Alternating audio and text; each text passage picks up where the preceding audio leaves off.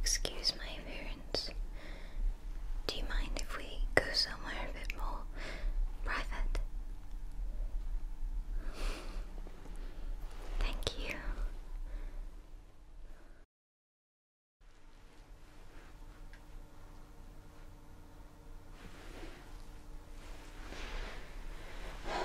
All right.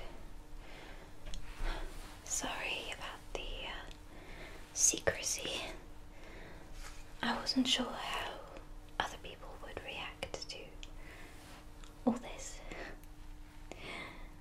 Once upon a time I could easily blend in with humans, but ever since the disease started, it's difficult.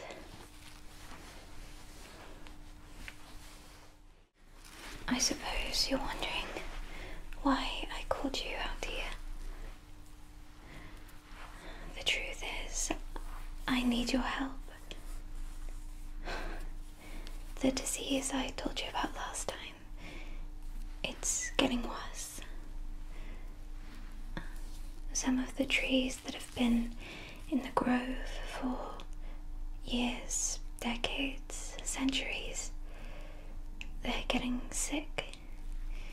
And the more the grove suffers damage, the more I seem to feel its effects. Isn't it terrible? A druid whose job is to protect one grove, and I fail even at that.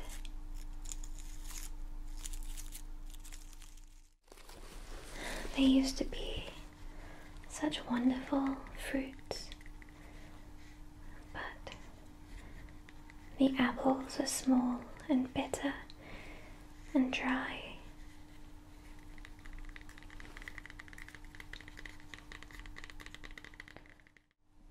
But enough moping. We should do something about it, yes.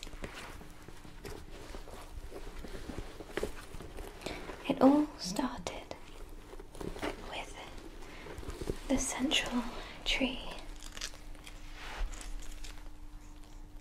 The leaves started losing their colour, drying out, going brown.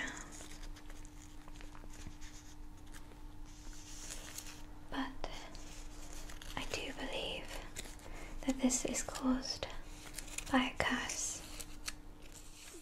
We could go now, if you wanted. You know that druids have the power to return to their place of origin anytime they wish. I could take you with me. If you're free, that is. Although I don't think I'd be able to take you back. You'd have to handle that one yourself, but I'm sure you're familiar with the journey by now, and maybe if I'm feeling better, I could accompany you. Good. Just take my hand.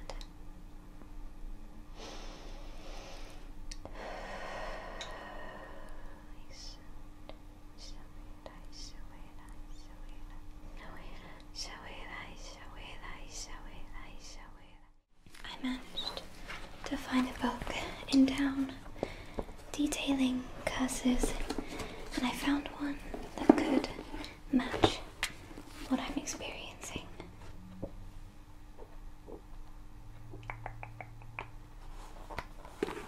Alright. Okay. It says here, it is a curse of vengeance.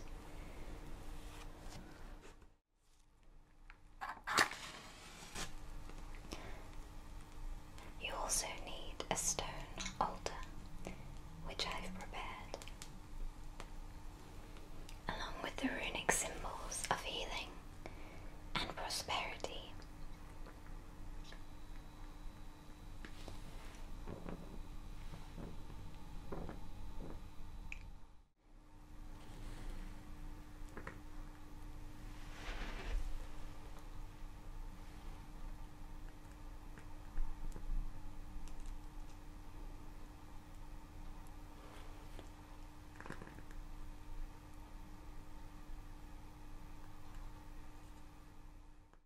You may be wondering why I brought you here.